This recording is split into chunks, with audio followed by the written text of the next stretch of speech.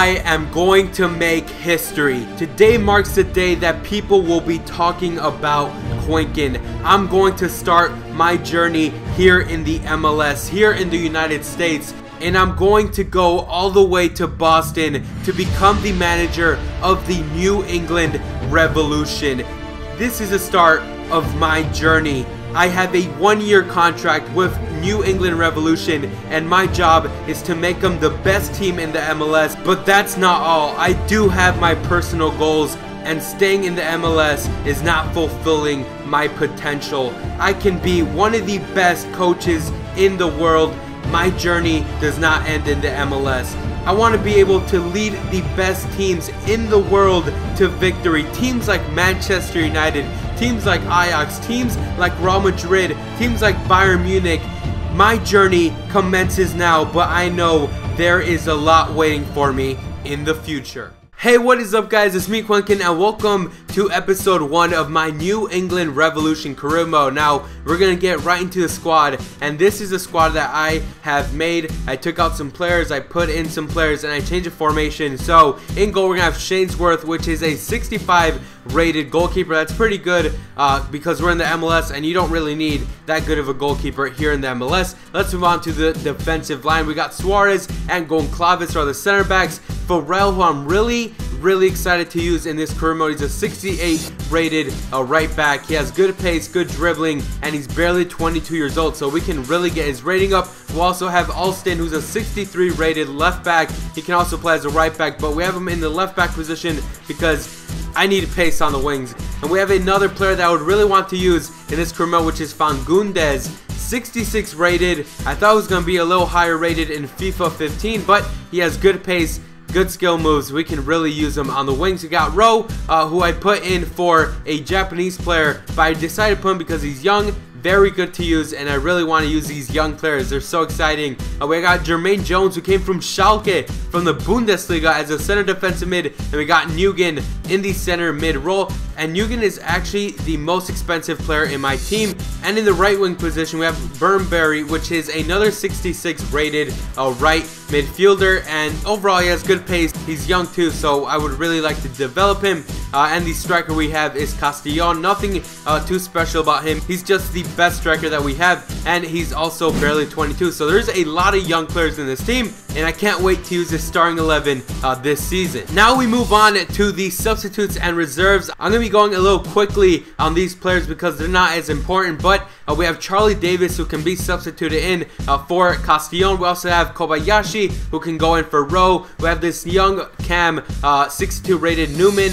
Dorman, who is 33 years old, 63 rated. We need a new center defensive mid. We also have Tierney, who can play as a left back. Barnes as the center back, 63 rated, and we have Knighton, who is 64 rated, and I'm going to be using him a lot if we have any cup games. We also have a good center back, a decent striker here that's 63 rated, and this guy Joseph. This guy's 63, and he's like 34 years old. He sucks so much, and I'm thinking of getting rid of a bunch of players on my team and getting much younger players. But the only players I'm really looking at are these strikers to use from these reserves and the center back. But pretty much it. These are the substitutes and reserves that New England Revolution has in their squad. In every career mode, you should have a fitness squad to use for when your starting 11 is tired. So that is what I made. I made a fitness squad with the players I have, and we have Knighton in goal. We all know he's a 64 rated goalkeeper, and now we move on to the defensive line. We have Barnes in the left back position. He can also play as a center back, but I put him on the left back position. We also have Goncalves from the starting 11. We also put him in this squad because we need a good center back in the back. And we also have McCarthy, and we have Alston, who plays as a left back for the starting 11, but we did move him to the right back position. The center defensive mid we do have is Dorman, and this guy, hopefully he's a good center defensive mid for us, but we are looking to replace him and getting a new one. The left midfielder is Tierney, who can actually play as a left back, but he can also play as a left midfielder. These players are very versatile. Our squad is very limited, so there are a lot of players that can play in a lot of positions. On the right mid position, we do have Fagundes, and this guy can play as a cam, a striker, a left mid, a right mid, and he's very versatile also. but I'm looking to use this guy the most I can because I want him to grow a lot during my career mode. Now I might be bringing him along if I switch to another team, but this guy's a guy I'm going to take a look at in the future. We got Quinkun, who can play as a cam, 75 rated. This guy has good pace, good passing, overall the boss of this starting 11. And we have Mullins and Charlie Davis up front, a 64 rated striker and a 62 rated striker. Mullins is like 20 years old, so he's young, 62 rated, and I could really take advantage of him. So this is the fitness squad, and overall this is a great squad to use, a 4-1-2-1-2. I can't wait to use this squad for cup games, but I still might be switching around the squad, and I might be able to use more first string players in this squad. And these are the substitutes that I will be bringing along with me with my starting 11. So we have Mbongo, the striker, who can either play for Charlie Davis or Mullins. We got Kobayashi, who can play in the center defensive mid role, or he can play on the wings. We also have Joseph, just in case Dorman is tired. Newman can come in for Quinkun in that cam position.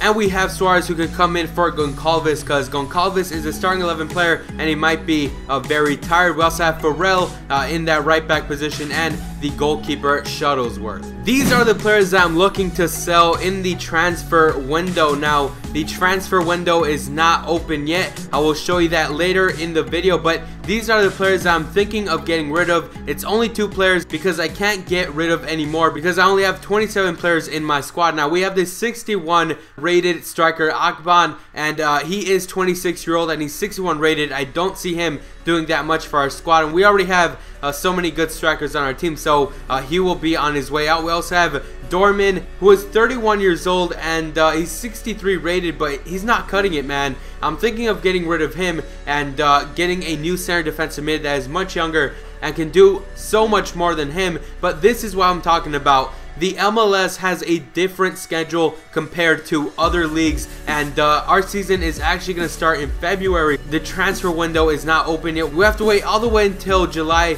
to either sell or buy some players, so that's going to be a long time. But during that time, I'm going to be doing the live commentaries, and once we make it to the July transfer window, that is when I will start doing post commentaries again for this series. But it's going to be a long way to July. And you guys can suggest in the comment section down below which players you guys would like to see. Each MLS team only has around $2.6 million in the bank, so I'm gonna have to really get some young players with low overall rating into my squad. But that is what I wanted to tell you guys. I cannot sign any players yet until July. With that said and done, it was time for us to play our first friendly of the preseason. It's going to be New England Revolution versus CD Palestino, and this was going to be a very, very good game to see how our squad was. And this was actually a pretty good game versus Palestino. Our defense is actually pretty good. Suarez is a very, very good center back. I didn't know he was that good. He's only 63 rated, and I felt like he was 70 rated. Now Fagundes gets a very good opportunity to score here, but a great save from the goalkeeper, and Burnberry was doing some great defensive work, and he's also defending and attacking. This guy is so good. He does some beautiful scissors, centers it in, and Rowe is there for the header. A lot was happening in the first half. Pharrell with great defense, and there are a lot of players I am very excited to use in this career mode. Now we go into the second half, and Palestino was getting a little bit more of possession, and we were backing up the line, so I decided to put high pressure, and that really took our squad out of the box and into attacking mode. Now we get a very good opportunity of Castillon, and he shoots it over the bar. A very good opportunity, but that wasn't all. We were controlling the game. Palestino did not get one shot on target, and we decided to take out Goncalves and put in Barnes. Goncalves wasn't playing that good, and Suarez was doing so well in defense, so I decided to take him out, and the defense stayed intact, and it was overall a very good game to see how our squad was. But the game did end 0-0, and we did have 2 shots, 1 on target, 47% possession, and the other team had 1 shot, none on target. So this was a very good game to see how we were, and overall I'm feeling very good about our squad. So we do tie the game 0-0, so I'm very happy with the squad. I know there are some changes we have to make. Goncalves I thought was going to be pretty good, but for a 67 rated center back, he's not that good. So the 4-5-1 played very well. Fagundes was so good on the wings. Burnberry was good as hell too, and I'm so happy Fagundes has 4-star skill moves. thank God he has that. He deserves it, and he's barely 18 years old. So this is the end of the video. If you guys did enjoy it, remember to leave a like and a comment down below.